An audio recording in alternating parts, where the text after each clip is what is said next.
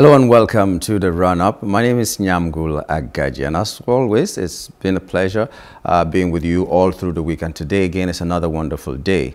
The week has been very intriguing, and on the show, as we have been talking through high points of what is happening in Nigerian politics, we'll be meeting with a very important personality. He could have been my colleague. I should have introduced him as my colleague because he is a career journalist. He's a media man. But today we're not talking to him as a media man because he has branched off into something else. He's now in politics. And I'm talking about the governorship candidate of the People's Democratic Party in Lagos here, Abdul Azeez Olajide Adediran. But we'll not be talking with him right away. We're just going to take a very short break. And in case you want to be a part of the program, you can also send in your tweets.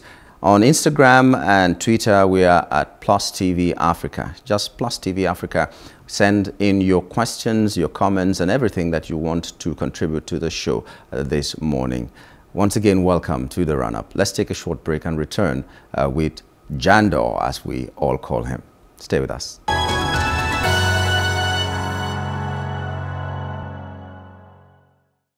You're welcome back. We're happy to know that you're still there and watching the run-up. You remember that we have a series of transforming Lagos, as we call it, and we x-ray the possibilities of the Lagos we so desire.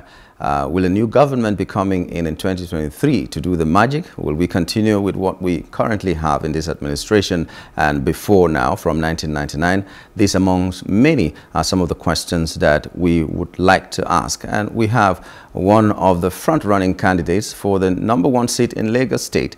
It will be a very interesting time on the show, I promise you. So it's my pleasure to introduce to you once again Abdul Azeez Olajide Adediran, popularly known as Jandor, the governorship candidate of the People's Democratic Party here in Lagos. Welcome to the show. Thank you very much, Robin. Yes, I've always wondered why they call you Jandor. Yes. How did you? Because sometimes pet names or actually, nicknames. That's my nick. It's yeah. Every Jide you call them. A lot of people call every Jide Jandor, but in my own case it's Jandor because I'm Jandor. Well, that's very interesting. I like following the crowd. Okay, but you are a career journalist or media man, as I said in my introduction. But now you branched into politics. What inspired you to come into politics, and especially to throw yourself up into the ring to have the #1 seat in Lagos?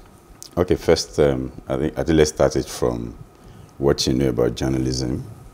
It's a profession that, from that you know something about everything and everything about something. Okay, and as a broadcast journalist, aside being a broadcast journalist, I've been around for a very long time as a political correspondent, which actually exposes me to a whole lot of things in our country politically, narrow it down to our state here in Lagos. So it has gotten to a point where doing nothing changes nothing. And we all of us can sit down, fold our hands, because of course, you know, in the state of Lagos, there's this conspiracy of silence. A lot of things are not going on right, but everybody kept quiet for obvious reasons and whatever it is. So, and some of us believe that, you know what, we can't continue this way. We just have to see what we can do to change the narratives. So, and if you don't have any other places to go, or you can call a home, then you have to come around and join the process. And joining the process meaning that let everybody contribute their quota and see how we can right the wrongs. You know, there are a lot of wrongs in the state of Lagos, and if we speak about our peculiarity, we'll be talking about a state that is confronted with so many issues ranging from unemployment, poverty, flood issues, traffic, health, you know, issues, and even our education. As we speak, we have over 2 million out-of-school children. So how can anybody be comfortable with that in a state that generates a whole lot of money and with you know, a whole lot of, what's it called? So, and we feel it is normal, some of us feel it is normal to continue to sit down. We said, oh, you know what, it is not normal. But for us, you know, we know how it is. We know we're going to be fighting against what you can call principalities. You know, and that's why we started this journey 7 years ago. Today, the journey has taken us to the ballot, where we then need to speak to Lagosians what we'll be doing differently. I've spoken about all of these areas of concern, which, you know, what confronts us as people of Lagos State. But if we pick it one after the other. Yeah, we'll come to picking it one after the other, but let's just have a background to you as a person, especially in your political career. Mm-hmm. You started off as an APC member. You are even, I don't know if you still are, but the chairman of Lagos for Lagos. So let's first of all start by knowing, why did you leave the APC? Okay, of course, yes, we started agitation within the APC. And, but we know from day one that by so doing, we have committed what you can call an unpardonable sin within the APC. What is that sin? That sin is that nobody, no member of that party born out of a woman have any right to aspire on his own, especially for the office of Governor of Lagos State. The moment you sleep, wake up and feel that you can do it, so the owner of the party marked you as somebody who can never be. So he prefers calling people who never envisioned to govern, who never prepared to be in office, you know, to say, you come and be. And that's the result we've gotten over the years.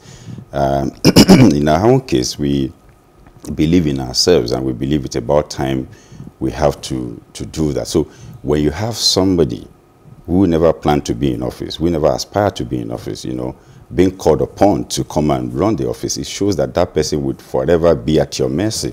And that's why in the last 23 years in the state of Lagos, we've only had one governor. Because he's the one. Let me just give you the latest to corroborate this. I read something this morning on Murik platform, and I was laughing. What is that thing? There is this issue about hijab, you know, in secondary school in Lagos, and it's been in court over the years. And so June this year, Supreme Court gave a judgment, you know, in favor of Muslim community, that they have rights to use hijab to schools. That is June. This is December. So the government of Lagos did not do anything, you know, respecting the judgment of the Supreme Court, until Murik had to do a press release appealing to Asiwaju Bola Ahmed Tinubu, you know, in that press release. And I also, with him, thinking that this is an election year, he had to instruct somebody who then now instruct the HOS to now do a letter. This is what we want to change. I mean, it's about time we have an independent governor in the state of Lagos. So when we started that agitation within the APC, we knew we wouldn't get it there.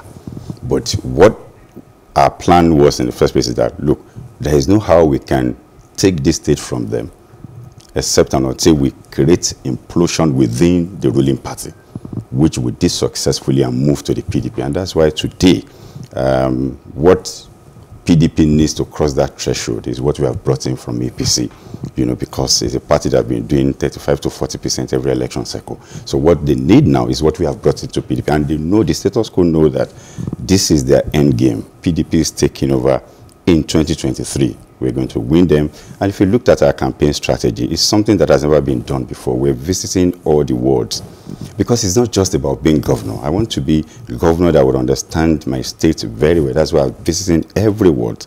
So far, we have done 95 wards. Let me bust your bubble. Do you know that in this state, this Lagos that they are using to campaign for their presidential election, there are some community in this case that have not seen light for 15 years, 16 years. I can give you specifics. You know, in Ward B1 in the local government, there is a place called Ise community. In the same Ibejuleki, all of these axes where we even have the refineries and all that. You can imagine, no hospitals, no light. People give birth inside the kennel because they don't have hospital. We went to a community called Oriba community in Ward C1 under Epe local government. We drove a 19-kilometer terrible road in dark waters to get to that community. That community, the only block that you see there, which they call primary center, was built in 1982. no nurse, no equipment, nothing in that, nothing, absolutely nothing. So me going through that axis, I then know that, you know, I can create a path in that road from Eleron Bay Junction, you know, on Ajayi Expressway, and create a road that will lead to where we call it Tom. So from Tom, that road will lead to Badore. So anybody that is going to Etiosa from that axis don't have business on Aja, Awoyaya, and all of those VGs. It will just cut off and all of that. So you can't even know that you can do that if you have not gone through that. That is what we've been busy doing, going to every ward, so that we understand it, because so that when we get to office, we know how to fix these problems that is facing us. We have, you know, schools in those areas, those communities, no teachers. Nobody wants to go there. In fact, let me tell you something. When I planned with my team that we're going to go to that Oriba community, one of the security guys deployed to that area called me and said, be careful this place that you're going to. My colleagues went there and this is what happened to that person and blah, blah. I was like, look, I want to be governor of Lagos State, so I should have a place that I can't visit. So that you know, is enough to scare anybody to say you don't go there. But I went there and nothing happened. So if we're speaking to why do we have a poverty rate as we speak of 8.5% as against 4.5% when this government came into office, is because the places we're supposed to give attention, we don't give it attention. And again, we have unemployment rates in the state of Lagos now as I speak, 37.16%, as against 14.6% when it came to office, you know, in 2019. Yet, with the fact that he said he has pumped over 10 billion naira into Lagos State Employment Trust Fund. So you then start asking questions, where has this money gone to? I don't know, but nobody's talking. Everybody just feel it's okay, and that's where we find ourselves. But again, it's not speaking about the problem. We know the problems are there. That is what we're here. Is how do we resolve the problem? We'll go to those specifics now. But one thing I mentioned was that you were part of the Lagos for Lagos. What's the philosophy behind that Lagos for Lagos? Absolutely. It's a Lagos that works for everybody. I'll tell you how we started. I told you I was in APC. And we started this Lagos for Lagos movement within APC because we want a Lagos that works for everybody, as against the current Lagos that works for just one man who decides who is the chairman of our local government, who is the councillor in my wards, who is even the king in my village. And when you, just a moment, sorry. When you say works for everybody, would like a definition of who everybody is, because everybody, irrespective of where you're from. Okay, good. Because the speculations were that it has to be indigenes of Lagos that can only aspire for elective positions.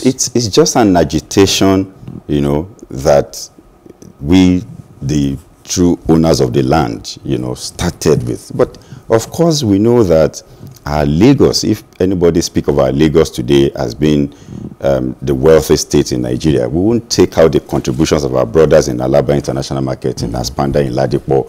We know how much they have contributed into this economy. They are part of us. They will continue to be part of us.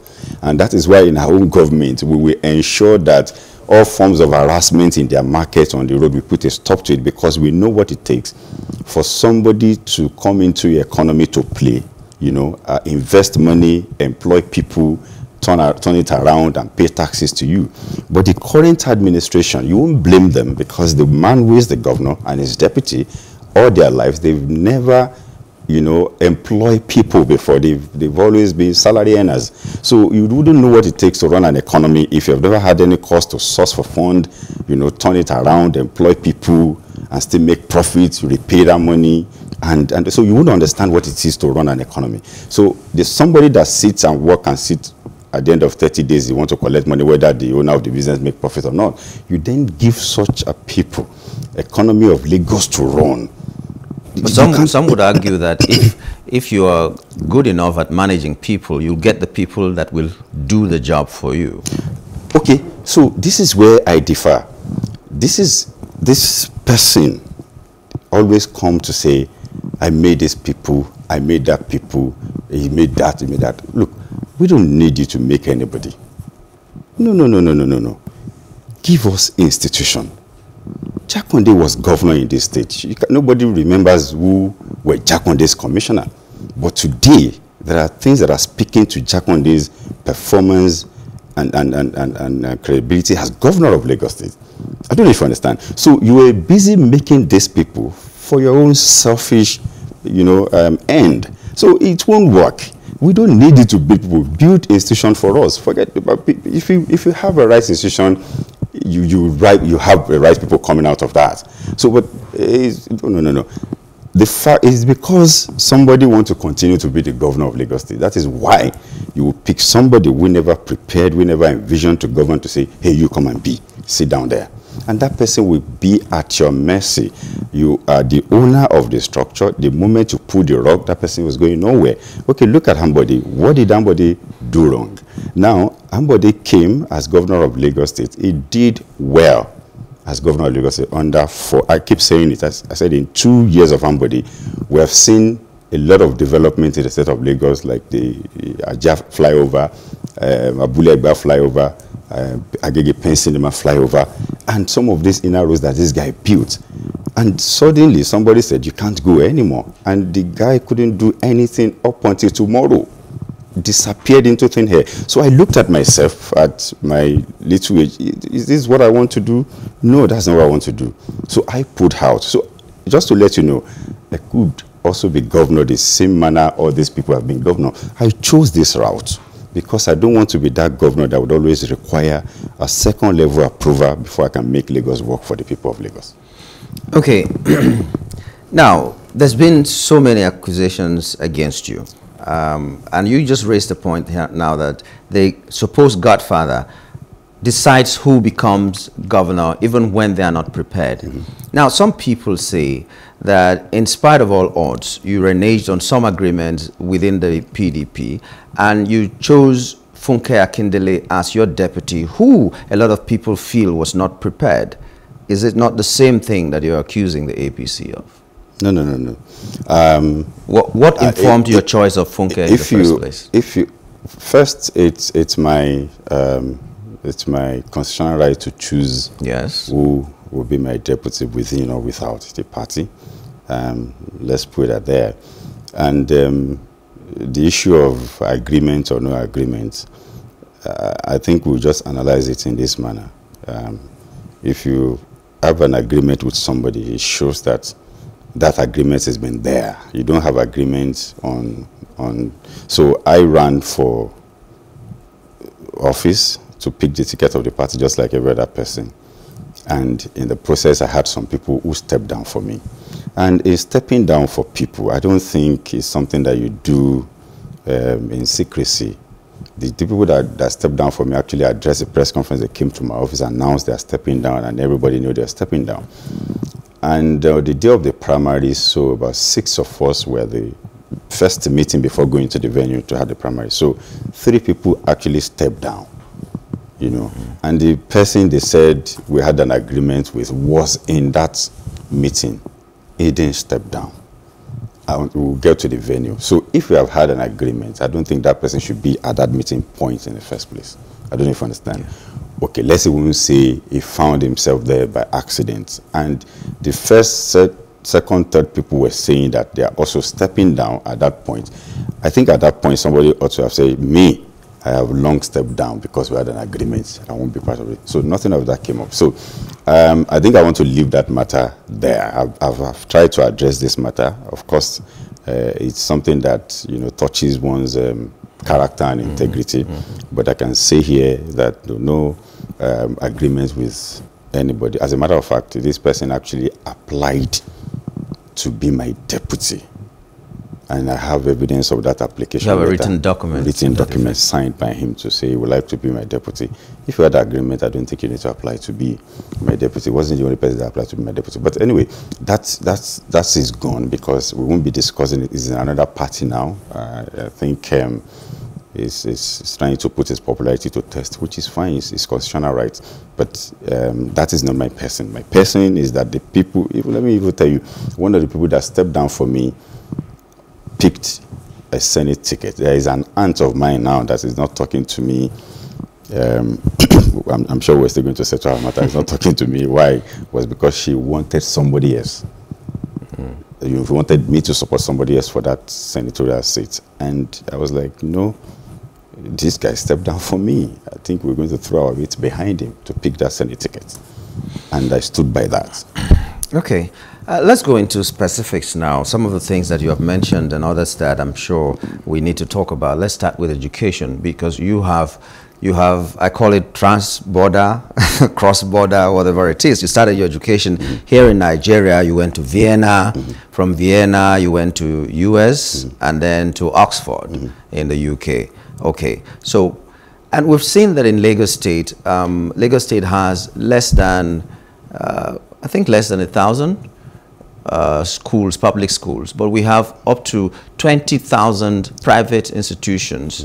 Out of 20,000 private institutions, only about 5,000 are approved by government. So then there was this thing I saw just this morning. I was reading up on it, and I saw that the reviewed list of the best 27 schools in Lagos barely had a name or two, which was a public school. Every other one was a private school. So it speaks to two things. One of them is the quality of education within the public schools, and two is the inadequacy of these public schools that can cater to the needs of the people of Lagos that they say are 10% of Nigeria's population. Let's start with the standard of education. What would you do differently to bring up the standard of education so that they can be ranked among the first, maybe 10 even, in Lagos? Okay, so let's put it this way. You see, in governing Lagos, we have looked at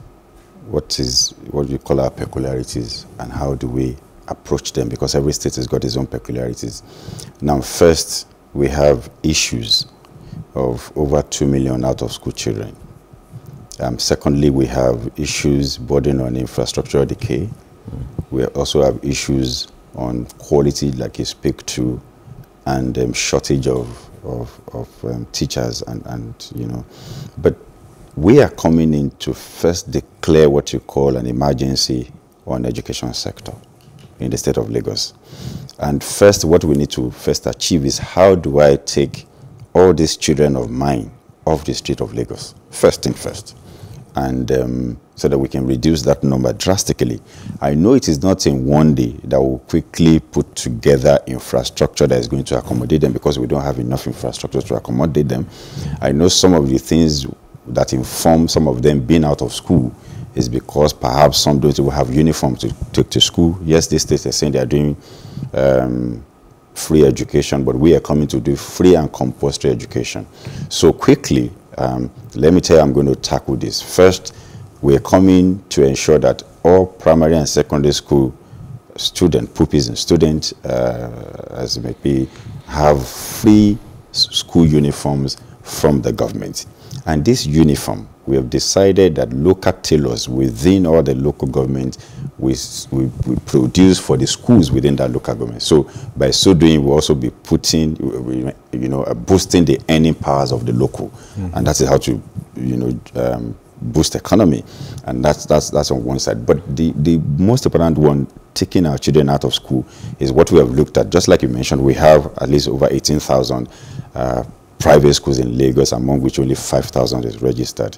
So for us, we intend to collaborate with these private schools and see how we can take these children out of school and spread them across, you know, these private schools in return for tax incentives or holiday, as may be. I'll provide all the things they need, learning aids and uniform, you know, in that school. And I say, you know what, can you take them, you know, off the street for me?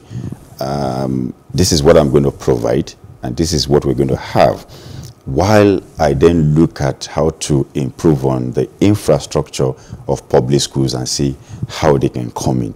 I would have achieved something, at least take them off the street, you know, and do that. Then secondly, we have issues with teachers. There is this new law which approved that teachers should now have 40 years in service and 65 years of age, you know, before retirement. I know that Lagos State government hasn't implemented that law, but in our own case, we will not only implement that law, we will record those that have been retired to return to class and complete. They're not up to 65. Is not up to 65 and to complete the number of years.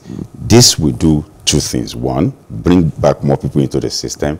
Also assist in mentoring for those that we are just going to be employing into that system. And we'll embark on rigorous training for them. Let me tell you what the current governments like to do.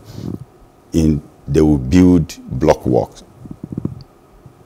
put furnitures and paint it, and they say they have given education. What about content?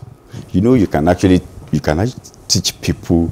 Okay, you see, when you go to university abroad, so you'll be wondering, where are all the landmarks of University of Ife, University of Ibadan, and all of that? What you see is just one building, and in that one building, you see the kind of content that will turn out. So it's not really about, yes, of course, there is need for infrastructure, but it's about the content, it's about the quality of the teachers that you employ to impart knowledge on these people. Some teach their children at home, but they have the right curriculum and content to pass on to them, and they turn out to be. So in our own case, we are also introducing into our curriculum. We've looked at it with my team and said, look, if it means that we have to go to West African Examination Council and for us to get this done, we need vocational training to be, because today what you see is that after university days, all our sisters and brothers, they're just going into fashion designing. So if we can start that from secondary school days, and they have it. So you don't even need to waste another 3 years after that to go and learn and begin to work, because there is nothing to do. So this is what we are looking at, to say, you know what, we're going to ensure that we have free and compulsory education. Somebody asked me, where are we going to get this money from? Because we looked at what this scheme of free uniform is going to cost us in a fiscal year, and it comes to about 24 to 25 billion naira, and it's like we have a lot of lawful but morally wrong organizations that are taking free money from Lagos State, that we can say, you know what, we are done. Can we plow that money back here and we get what we need? So we intend to declare a state of emergency in this, and we'll look at the others, about 13,000 other private schools, and looked at them to see how we can standardize and see how we can approve it. But we will improve on it. I've been to 95 wards. All of these wards I've been to, you need to see the state of schools. How many? Out of 245 in just less than 1 month. You need to see it. That's a lot. You need to see, and that's about 8 local government in total. You need to see the state of our schools in terms of infrastructure and the likes. Okay. It is horrible. It is, and there are pictures of those things. So when I go on that trip, I just don't go to campaign. Yes, I'm campaigning, but we're taking note of all of these things because we are returning them to make life better for the people. Okay, in case you're just joining us, this is the run-up on Plus TV Africa, and you can also be a part of this conversation we are having with the governorship candidate of P.D.P in Lagos here, that we popularly call Jandor. We've just had this tweet coming in, and it's on transportation. Someone was asking, because our next point is actually transportation, and now that we're happy that this tweet came in, what you're going to do about the touts that we have in this Lagos. But before we get to that, there's a lot on transportation. First of all, we've talked about schools. Now, the gridlock in Lagos is terrible. And the government or the people felt, okay, at some point, maybe the only solution is to go with the bikes, for instance. The bikes were banned, and they tied that to insecurity and all that. First of all, when you come, will you continue with that policy? What's your policy for transportation like that will make Lagos free of the gridlock that we find almost on a daily basis, and what alternatives are you going to offer? Okay, so there are two different issues you're speaking to now. Yeah. Transportation and traffic management. Yes. But let me say, for traffic management, which again, it would inform with a new idea, fresh ideas on transportation in Lagos. You see, a serious government will sit down and take a critical analysis of a state very well, the state you want to govern very well. So what do I mean? you look at flashpoints. You know the peculiarity of your states. I'll give you an example. I can give you 2 examples of what you know and what you need to do. They're just there. Now, let's take the normal third mainland bridge traffic. We know traffic goes to the mainland in the morning, returns to the island in the evening. But we can reduce that if we really want to do that. If you're coming from Ikeja, you know, when you get to Oworo, on your left you see an expanse of land, you know, facing the waterways. And I think if we truly want to decongest the third mainland bridge in the morning, all we need to do is to dredge that water and build a park and ride in that place for people to ferry themselves from that place to the island.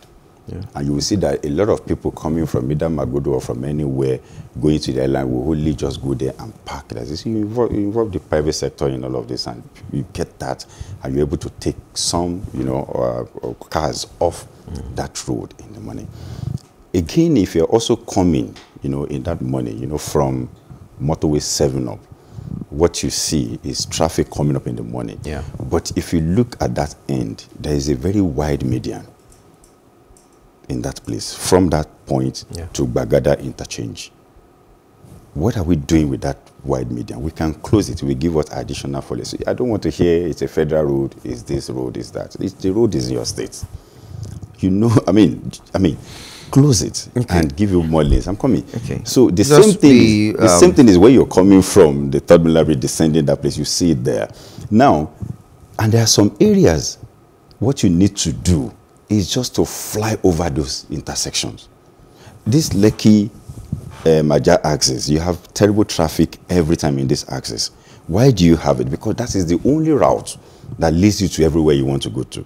So we need to create an alternative route. I mean, through Ogombo, before you know it, you get to Oniru by creating alternative routes for people to fly. And all this intersection that you started breaking today, all you need to do is just to fly them over.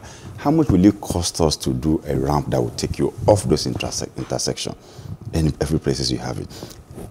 You understand what I'm saying? So there are some places you don't have issues with that place. What you have is the same people our government empower to keep harassing us in the name of tout. They were the one doing all sorts in that place, and nobody. So what it needs is just a government to come and say, you know what, I don't want to see you again.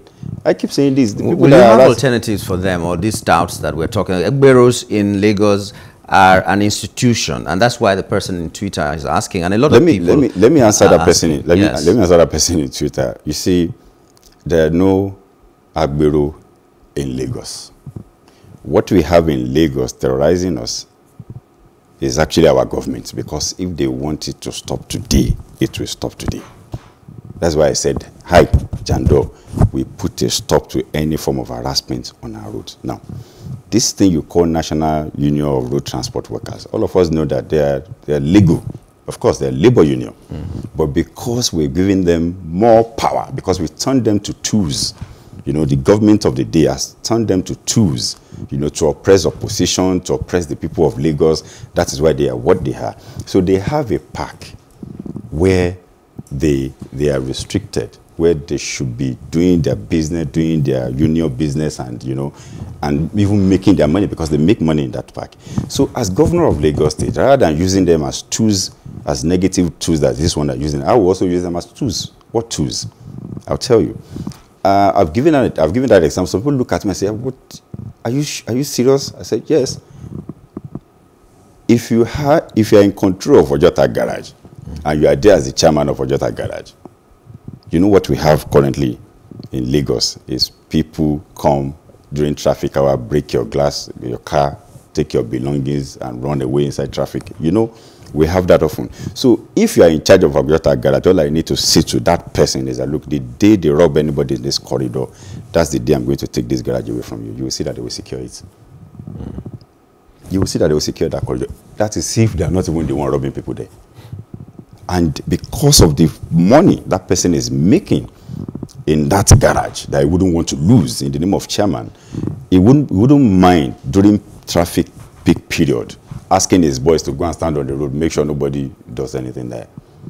just to keep itself. So it's a leadership problem. It depends on how you want to run your state. So we have a leadership issue in this state, and that's the solution to many of our problems. Okay, don't forget on Instagram and Twitter is at Plus TV Africa. So send in your questions. Would like to flash some of these questions that have been asked on Twitter so that we get to answer these questions. A lot of people are trying to reach us on Twitter. So as much as possible, let's try to take these ones. But as we wait for those questions to come up, we're looking at the internally generated revenue of Lagos State.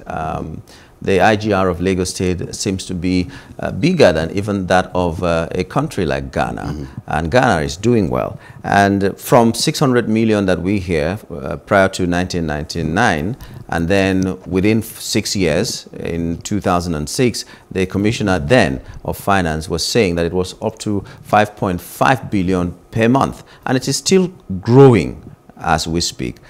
Is there anything that you think you can do differently that will make it even grow more than that? Okay, yes, of course. The state of Lagos is blessed, okay? And I've spoken to our problem being leadership problem. I know we do more than even what is declared, and we can do more. I'm not going to speak about all these rhetorics about 600 million to... The question to ask is, where is the money? We can't even see this revenue on the street of Lagos. And you go about boasting and say this. So some people, let's drop that anyway. Let's focus on... I just gave you one of our scheme. We have a lot of money in the informal sector that we've not been able to tap. And all we need to do is to see how we can migrate, some of those sectors from informal to formal. Yeah. So that we'll be able to put them in the tax net of Lagos. I'll just give you an example of our school uniform scheme. It's not just about giving local tailors, that contract. I will give it to them. And by so doing, I'll be using that to migrate them from informal to formal, putting them into the tax net of the state of Lagos. And before you know it, we're increasing our IGR. I don't know if you understand. And there are other ways to also block loopholes. In this time and age, yes, we have issues with the people in that sector where you have so much money, carrying market and all of this. You can make it easier for us by creating just as little as a USSD code to say, you know what, you can pay your tax by dialing star so on your phone, and you get it done. We have more money, by SODI, because the formal sector is doing fine. Of course, you can track their earnings, they can pay.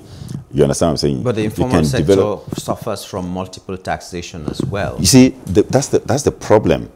If you need to, like what is happening in Lagos State now, they will tell you they have harmonized. That state is taking everything. But the local government is still going back, to harass these people and take some money. So they don't even understand what are we paying and what is it that we're paying. We're paying to. So what we need to do as a government is to be transparent, to say, you know what, these are money dues to the local governments. If we are harmonizing, we have harmonized to ensure that one-off payment is what you do, and we're sharing, between us. You understand? But if you don't do that, you have given room for all of that to happen. And getting more money is also depending on you, the governor of the state, and how you look at your economy. Let me give you an example. We have something currently that is playing out. We were not allowed to deploy outdoor in Lagos. And this is the season where that sector of our economy makes more money. Yeah. Before they make another money, it will be the next 4 years. Now, as a government, you restricted them just to your own signages alone. Aside from that, you've taken everything and given to one son of your whoever, but you're not allowing them to make money. So you're killing your own economy. I don't know if you understand. You're taking any powers from people. More taxes that you're supposed to come into your coffer, you're not getting it just because you want to play politics. There are two different things. You can brand the entire state for all you care. it doesn't mean that you are not going to lose election in 2023. They are going to lose election in 2023. Let them brand the whole Lagos and paint it, you know, whatever it is. Okay. So this is speaking to how you can increase. You have to be deliberate about it if you need more money. And you just have to do it, not minding who source is God, by saying, no. Let them put whatever they want to put out there, provided they are going to pay. But maybe they're paying money. How do you know? I'm saying that, do you know how much money that we would have invested in Lagos economy that they have prevented us from doing? Do you know how much money the outdoor company, I mean, would have? And you see, that's where I have issues. Even these people kept quiet. Nobody's protesting. Everybody just kept quiet. Somebody should come out and say, hey, you are taking business away from us. And the ones that you are displaying up and down, you are not even paying them. So what's the point? Okay, well, we're talking about increasing the IGR. That's the way you can increase your IGR. Is it possible to have something on our screen now from the social media? We can just, okay, Debayox saying, Honorable Jandor, your plan to empower tailors is great. How will you be able to fund providing school uniforms for all pupils in public schools? Thank you. You want me to take that now? Well, yes, very briefly now. I just said it. I just said that when I was speaking to it, that look, it costs just 24 billion naira. I mean, except we have inflation that will take it a little bit higher by the time we get to office in a fiscal year. And like I said, we have some companies in Lagos. We're not even touching the existing IGR. All we need to do this is to put in our fiscal policy for that year. But however, we have some companies in Lagos that are taking money from us. I call them legally right company, but morally wrong in terms of what they are doing. And we will just say, you know what, all these about 9 billion that you take from our state on a monthly basis, can we have it? We have where to deploy them. So the money is there. We're going to pluck loopholes. We're going to ensure that we increase that money. And don't forget, giving these people this job to do is also migrating them from informal to formal sector. We will in turn give us more money in terms of taxation. Okay, when you talk of Lagos, people refer to it as the state of aquatic splendor. That's what everybody calls it.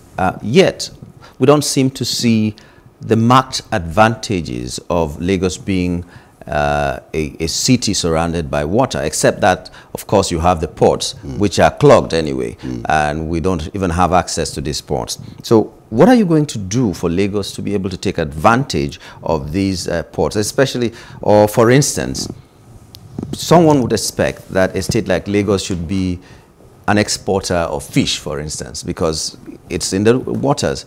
But these things are not being done. So what are you going to do about the water situation and use it to your advantage? Okay, two things. We're going to open, there are two issues in that that we call blessing of ours. We're going to open our coastal line for tourism purpose. Invite players to come and give us, a Miami-like infrastructure on our coastal line. Okay, all we need to do, and this we're going to do, why they've not been able to do it with the current administration that has been there for the past 23 years is because every time they want, organized private sector to come and play in our economy, somebody is asking for equity, allegedly, somebody is asking for stake in their business, and they feel like, what, we're going. But in this situation, we're going to open it up for people to come and play. We have a coastal line of over 90 kilometers. It's up to 180 kilometers. That is there for them to play. That's one. If you look at our blueprints, everybody will tell you they are doing agriculture. In our case, it's aquaculture. Because, of course, like I said, you have to understand the peculiarity of your state, of the state you want to govern. So this is what we're doing. We're paying more attention. You have a blueprint. Absolutely. Can we see the blueprint someday? Because we've been hearing of blueprints in this Lagos. I released, no. I released on the day that INEC asked us to start campaigning was the day I released. Snap it on my business. It's there. It's everywhere. I released it. I released our wealthy agenda. So in this, we are focusing on aquaculture because we know, yes, we are not an agrarian state. We have water. We're a state of, just call it aquatic splendor, and we're making sure that we were paying attention. I met with local fishermen on my tour, deliberately asked them, we need to meet with them. They spoke about their challenges. I said, okay, as a government, we're going to make sure we create a hub that everybody will know this is where you go to, where you need. In Nakwe, you know, we're doing that in Nakwe, we're doing that in Badagry, and so that we'll be able to export what we have. That is what we have, is there. All we need to do is to clean up the water for our people, making sure there are storage and all of this, invite players to come, give them a enabling environment, and before, in 1 year, you will see what we would have turned our coastal line to. And like I said, bringing players to come, because tourism, you know, there is something we call MICE in tourism, meeting, conferences, and all of those things. If you don't have what will bring people there, people won't come. So if we make use of our coastal line and to say this is what we're building, hotels, conference centers and all of that, we don't have to use government money to build. I can call you, hey, come and build this thing, and then let's discuss. I give you an enabling environment to that, and you're making money as a business person. So it would automatically drive people there. So we have this untapped in Lagos. Let's just take some more questions from some Twitter, if possible, all the questions that are available. Michael Aquino is saying, obvious to everyone, godfatherism is the major reason for failed governance in Lagos State thus far. What would you do differently to take out the influence of godfatherism in Lagos State when you emerge as governor come 2023? Well, I think I started that from APC. And when some people were saying to me while in P.D.P. that our leader said I didn't pick his son, I mean his friend's son, as deputy, that is why he's angry with me. And I said, no, our leader just said to you that Jandor is going to be an independent governor. I think I'm just going to leave it at that. Yeah, okay, that's nice. But everybody is concerned about the fact that P.D.P. has always been in the opposition, and no matter what they have done in the past, I wouldn't say they didn't do well, but no matter what they've done in the past, like you said yourself, they've been having like 35%, maybe to 40% of the votes every election year. What do you think? What is the greatest selling point that you think P.D.P. has now? I know you've mentioned some of the things, but the greatest selling point you think P.D.P. has now that will probably give them that needed victory that you're talking about? Okay, so let me break it down this way. In this election, we have 69 candidates in all, 40 House of Assembly, 24 House of Reps, and then myself and the 3 senators, and myself and my deputy. And if you look at all of us, in that number, about 42% of us are under the age of 40. That number. And under the age of 47, I think we have another 24%. So in choosing who fly our flags, we've been able to first change the narrative and look at, you know, what Lagos needs really, which we call a breath of fresh air, in bringing people who are mentally and physically fit to be in office, to run it. Fresh ideas, new thinking. That's number one. Number two is that the 2023 election is unlike the previous election we've been having, where even if you are winning at the polling unit before the daybreak, something has changed. But now it's an election where you win and which should be won and lost at the polling unit. Okay? And that's there. Nobody can change anything anywhere. And also, it's not an election for a lazy man. You know, you need to put in hard work, to convince people, speak to people, and let them get it.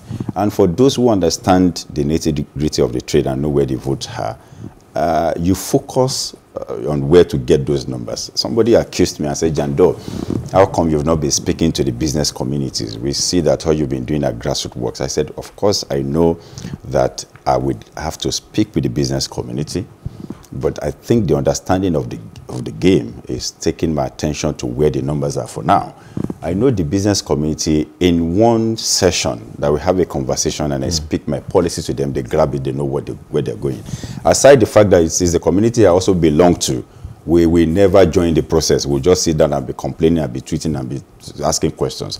So that is why the government of the day never took us serious. They will just go to the grassroots, speak to them, give them whatever they need, get the numbers.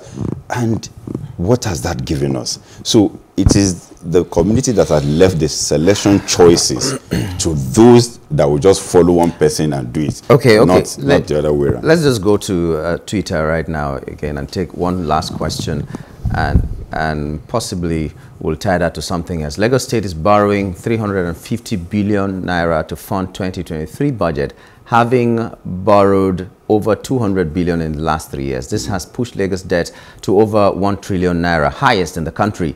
What will you do when you win? Continue to borrow, or how are you going to make your money? And, you know, very briefly, because our time is up, okay, let me just add this. What specifically are you going to do for the youth? So while you finish answering this, just also tell us that. Okay, quickly, let me speak to this. There is nothing wrong in borrowing. If you do a budget and there is deficits, of course, you have to borrow, because all of this is based on projection. Now, the problem that we have is borrowing and not utilizing it for the purpose upon which it was borrowed. This person, I mean, the current governor, has borrowed 255 billion in the last 3 years that has been there, growing our local debt now to 797 billion naira. Now, and there is nothing to show for this borrowing. Absolutely nothing on the street of Lagos to show for this borrowing. So it is not about whether you want to borrow. Of course, if you have a deficit, Lagos State has the resilience to, you know, to take whatever amount of money you want to take. But what we're speaking to is that, how do you, where's the money? Where's the money gone to? That's what we should ask. Now he said he wants to borrow another 350 billion to fund the 2023. Anyway, he's not going to run that budget. We are going to run that budget anyway, so we'll come back to that one. But the question we need to ask is, where is the 255 you've taken gone to? We can't see it on the street of Lagos with all the revenues that has accrued. And their budget in the last 3 years, you know, they've been reporting over 80% performance, both in expenditure and revenue. And put all of those together and you ask yourself, where's the money going to? No, I spoke to unemployment rate the other time. It was 14.6% when this guy came to. Everybody left it at 14.6%. Now it is 37.16%. After you claim you have pumped 10 billion naira into Lagos State Employment Trust Fund. So the question is, where did the money go to? You can't, I mean, I don't know, you can't meet something like that. So it shows that that money didn't even do anything. That money further impoverished the people. So it shows nothing has happened in the last 3.5 years. So yes, we know he's been borrowing, but borrowing to do nothing. Now, if you ask them what they've done, they will speak to the 27-kilometer light rail blue line that started 13 years ago. That is originally meant to go from Marina to Kokomaiko. Now they've shortened it from Marina to Maitu. Okay. And they're celebrating, you know, when we have in Morocco, Al-Borak of 320-something kilometer done in 6 years. Jandor, you understand? we really have to round up this thing. So yeah. We can be here and tell you everything. Yeah. Okay, you spoke about the youth. So it's just you like have less than a minute now. Just yes, just asking me what we're going to do for ourselves. For us, in our blueprint, we are creating technovision hubs in all the 5 divisions of Lagos. So if we do this, we'll train, because a lot of things are going on now. Fintech, like this new CBN policies, when I saw it, I started back to say, this is the time we need to put our thinking cap on and see how our youth, you know, who want to be in fintech can quickly get a startup trained and push them into the economy, because this thing will take a toll on the SMEs. And somebody to assist them in that by saying this is how we are going to run with this new policy. Okay, I would really like to thank you at this point. It shows that we didn't finish what we needed to talk about, and we have to go off this segment now, take the news and continue the program with something else after the news. But we'd like to especially thank those of you who were able to send in messages from Twitter and on Instagram, and we hope that you'll do more of that in subsequent days. We've been talking with the governorship candidate for P.D.P. that we just popularly call Jandor, and he's been here telling us what he's going to do. And we'd like to thank you so much for coming on the show this morning. We hope that you win, Of course, if it is God's grace. No, I'm the next governor of Lagos State. I'll beat them. All I'll right. beat him, beat the Godfather, beat everybody around him. Okay. Beat even the enemy within in the party. Wow, Because that's they have interesting. people within our party. We beat all of them. Okay. And we'll form this government in 2023. All right, that's how it's been. Talking with Abdul Azeez Olajide Adediran, popularly known as Jandor. And come 2023, it promises to be very, very, very interesting. But we'll take this break now and take the news, and we'll return with something else on the show. Thanks for being there.